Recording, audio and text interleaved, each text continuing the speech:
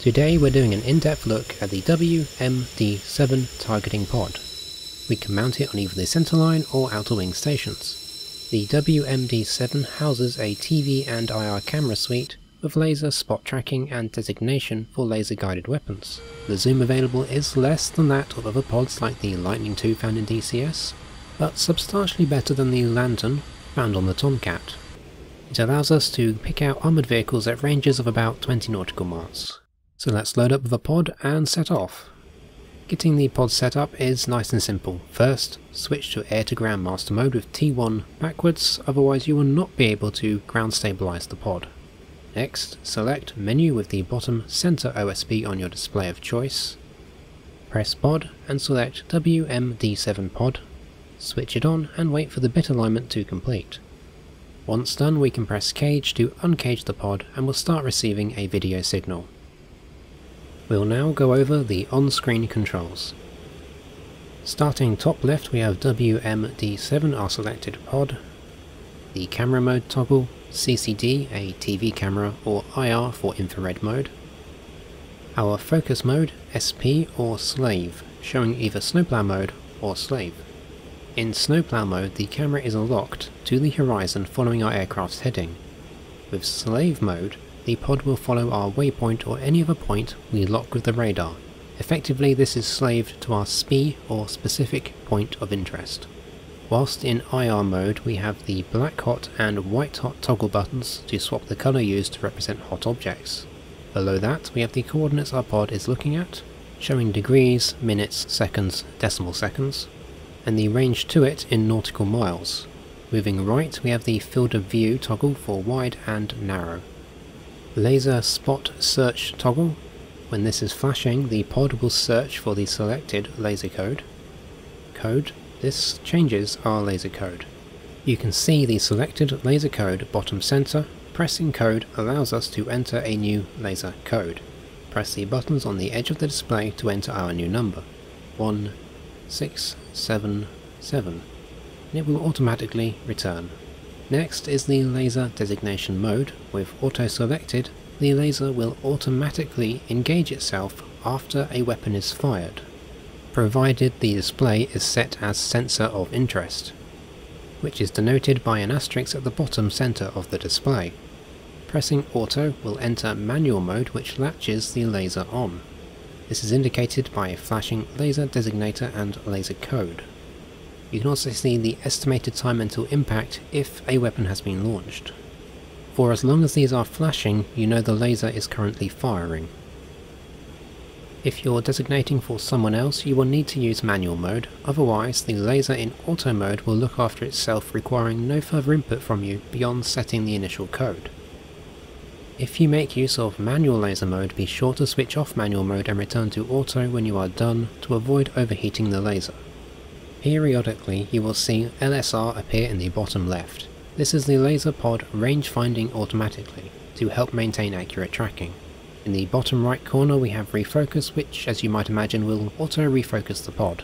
Moving on, we have our selected laser code again, and the master arm status, either arm, no arm, safe, or training mode. Moving up to the left side, we've got level. Pressing the buttons beside up or down will change the contrast level. Next, we've got the gain control. Use these two for adjusting the image to ensure good readability of text and to make it easier to spot targets. The tracking mode of the pod is also shown in the bottom center. This will be area track when ground stabilized. If the pod loses area track, it will revert to INS tracking of the previous coordinates that our area track had. If the pod's view is blocked by its own housing or the aircraft, we'll see mask flashing on the display. And lastly, we have point, which is when you have an object locked and tracked. The crosshair shows our target point. When locked in point track mode, we'll see a box drawn around the object we're tracking. The box corners around the edges of the crosshair show our zoom level. This is not the wide narrow field of view like you might find on other pods, but rather the dynamic zoom level.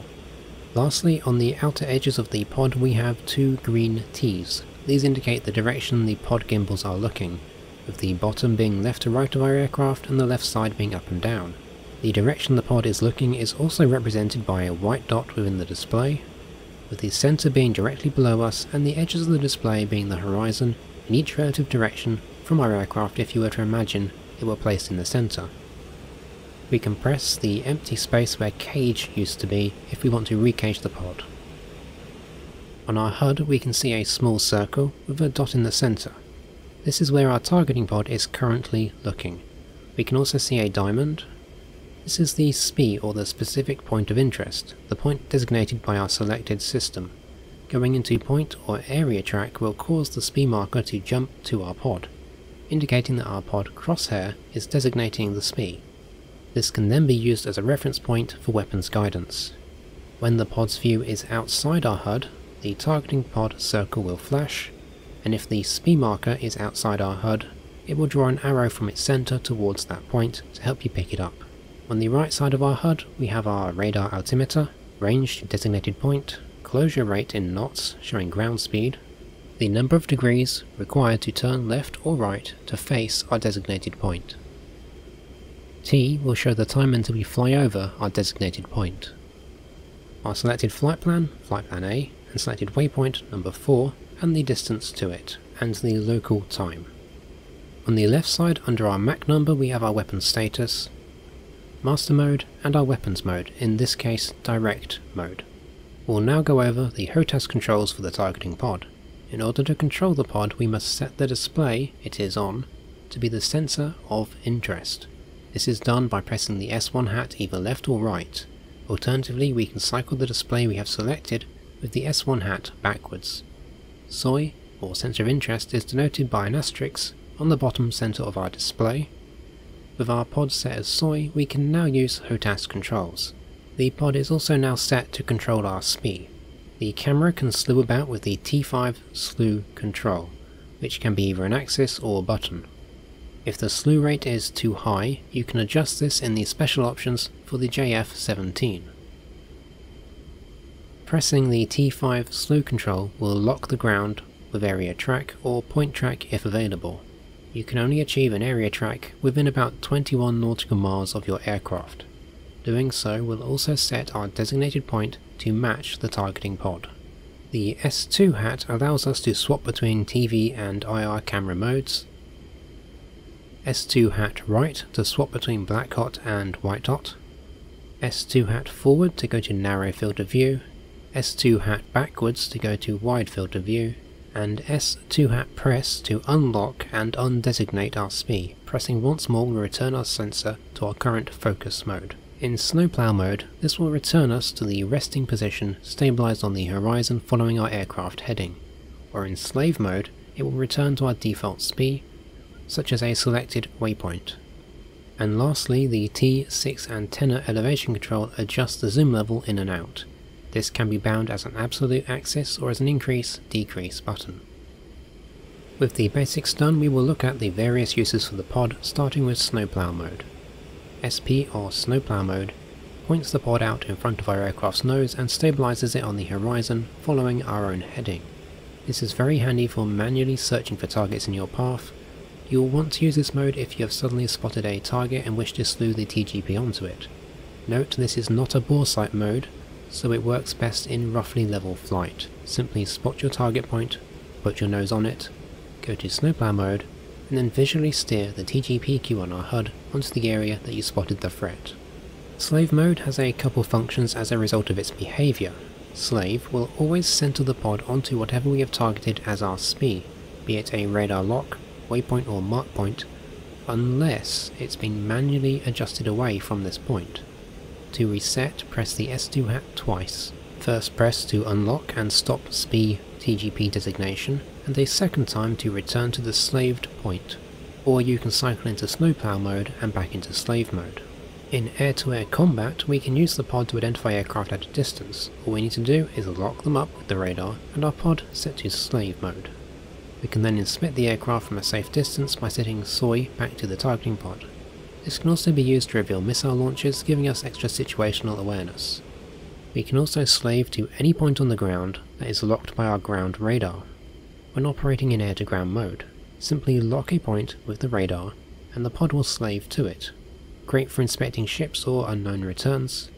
This makes it possible to search for ground targets using the radar.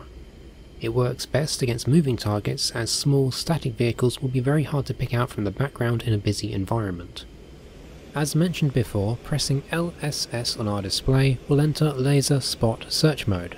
Don't forget to set your laser code to match that of the aircraft or third party that is designating with their laser for you. Once set, press LSS to start the search, and we'll see SRCLSS flashing, indicating it is searching. All we do is point our aircraft towards the rough location of the target being designated, and it should automatically pick up the point for us and lock onto it. When this happens, DET will appear, indicating it has detected a laser source. Shortly after, the pod will point itself to the laser designation. Tracking will now show. Press LSS to turn it off, and we can now start slowing around for targets ourselves if we require it. This is great for receiving targets from friendly aircraft. Remember, if you wish to be the one designating, make use of manual laser mode. We can slave our targeting pod to any waypoint or mark point to ensure that we have no points designated from other sources by pressing the F2 hat twice, or reselecting slave. This will unlock any leftover radar or targeting pod SPs, and the pod will slew to our selected waypoint. We can then change which waypoint we've got selected by referencing our upfront control panel. Select the right hand arrow next to our flight plan and waypoint display. Then enter our desired waypoint number and push the arrow again. Or we can press the arrow, then switch up or down to increment. After a few seconds it would accept our new waypoint, or you can press the arrow once more to instantly accept it. We'll now see the pod slew over to our new waypoint. You should then press the T5 slew switch to go into area track, and then we can freely begin to slew around and search for targets. Finally, we can make use of mark points. These are stored in specially reserved waypoints numbers 41 to 49. We can create a mark point on the fly by pressing mark on the upfront control panel. This puts us in the mark menu. We can see overfly 1, 41. Overfly tells us the system will create a new mark point directly under our aircraft's own current location. And 41, the waypoint number our new mark point will be stored in. If we wait, the mark mode will automatically cancel without creating a mark point, or we can press return to cancel. If, however, we press mark again, it will create a new mark point. Returning to mark mode, if we press the left arrow next to overfly, we will change it to designate. Now, if we press the mark button again, we will create a mark point from our SPI, which we can designate from our radar or our pod. Remember that you can only select designate if you have a SPI already designated, and if you exceed the 9 mark points, it will loop back round to the start and start overwriting your previous mark points. And with that, that is all there is to the targeting pod. It's quite a big one, so take a moment to go over it again, and next time we'll get started on the laser guided rockets and bombs. Be sure to keep an eye on my channel for future tutorials. I hope you enjoyed, and take care.